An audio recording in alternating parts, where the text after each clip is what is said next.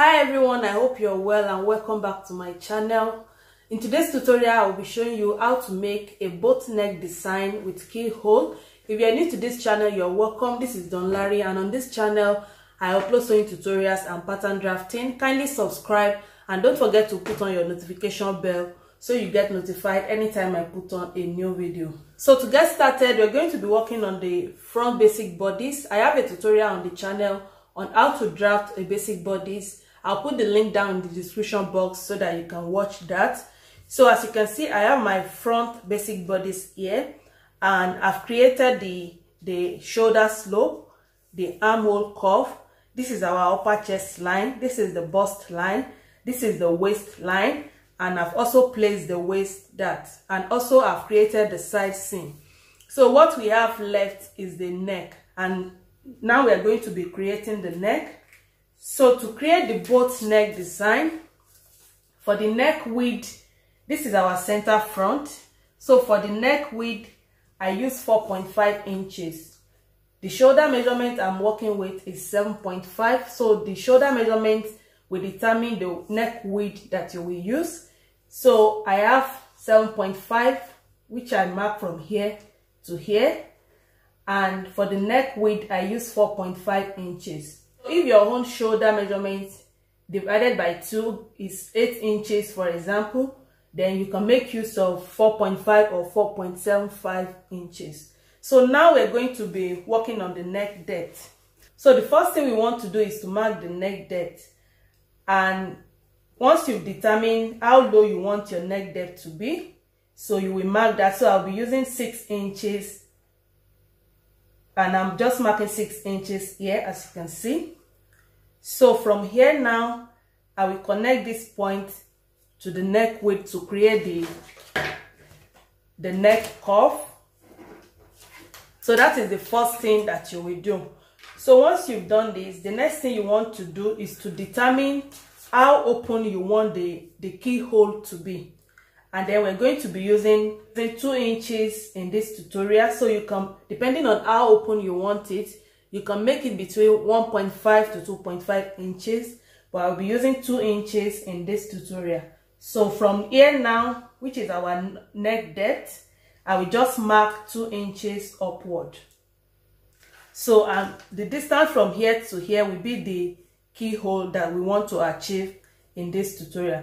So once you've marked these 2 inches, then you will also need to mark 1.5 inches up. So from here now, I will mark 1.5 inches up. So once you've marked this 1.5 inches, we're going to be creating our second neck curve. So as you can see now, we have 2 neck curves. So once you've marked this second neck curve, you will now come to your armhole area.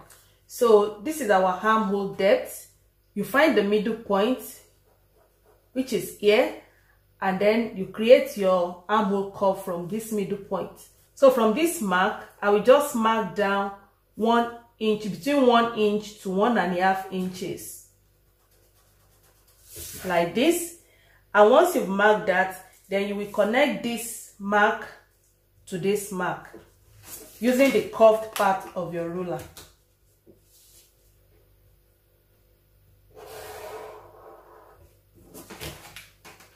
So once you've achieved this, then the next thing you want to do is to trace out this upper part, this yoke part, because we're going to be cutting it out separately from the basic bodice. So you will need to trace it out on another pattern paper, and I've done that already.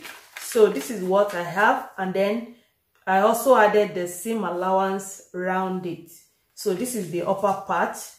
So once you've cut out the yoke part of the bodice, then you can add your princess dart, and if you want just the waist dart, you can leave it like this. So I will show you how to add your princess dart to this pattern. So since we've traced out this part of our pattern, then we can work on this. So to place the princess dart, you will mark 1 inch from the middle point of your armhole here.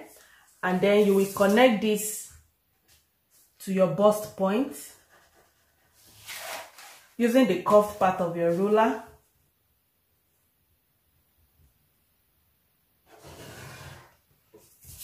And then once you've done that, you mark 1 inch up, between 3/4 inch to 1 inch, depending on how large your bust is. So I will mark 3/4 inch, and then I will connect this 1 inch that I marked down to this 3/4 inch using the curved part of the ruler like this. And then I will just smoothen this part.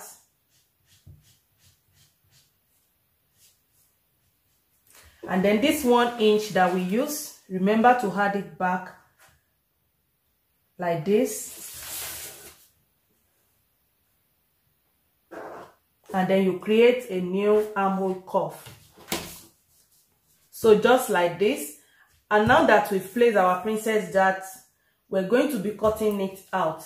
And before we cut it out, I will just add the seam allowance to the neckline, to the shoulder slope, and to the armhole.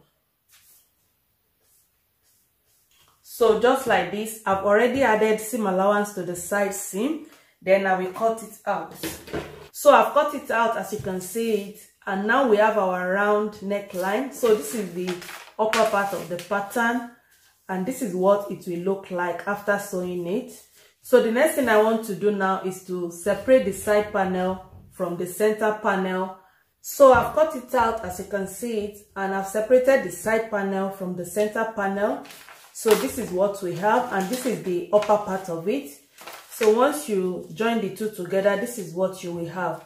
So for the side panel, you're going to be cutting out 2 pieces, and you're going to be cutting the center panel on fold. So now that we have this, I will move on to cutting on the fabric, and then I will be adding seam allowance to the dart line on the fabric. So I've cut it out on the fabric, as you can see it, and also you will need a lining so that you can have a neat finishing. So as you can see, I've cut out the lining exactly the same way I cut the main fabric. Also to the dart line, you will need to add your 1/2 inch seam allowance, just like I've done here. So once you've cut it out on the fabric, the next thing we want to do now is to join the side panels to the center panel. So go ahead and join it together, and you will do exactly the same thing to the lining. And also to this yoke part, you will need to turn the yoke part with the lining at the neckline, just like this, and also at this part. So I will go ahead and do that, and I will show you what next. So I've joined the side panels to the center panel, as you can see it, and I've also done the same to the lining. So what I did was that I placed the right side of the lining. You can see the wrong side of the lining. So I placed the right side of the lining on the right side of the fabric, and then I joined the two together at the neckline. And also this is the upper part of our top. What you will do now is to notch. So you notch round the curved part, and then you turn it to the right side. So I will go ahead and turn it to the right side. I will also turn this to the right side and iron it, and I will show you what next. So I've turned it to the right side and I've ironed it, as you can see it. So once you've done that, all you need to do is to place the upper part on the main bodice like this. Can you see that? And then you will just join the two together at the armhole area and also at the shoulder. So I will go ahead and do that, and I will show you how it looks like. So guys, our boat neck design with keyhole is now ready. So you can see how beautiful and neat it is. So this is what the back looks like. Can you see that? So now that you have your front, all you need to do is to go ahead and make your back bodice. You join it at the shoulder, at the side. You add your sleeve to it. You add your peplum to it. So guys, I hope you understand and you enjoyed this tutorial. If you find it helpful, don't forget to give it a thumbs up. If you are here to subscribe to my channel, kindly do so, and I will see you guys in my next tutorial. Have a wonderful day. Bye.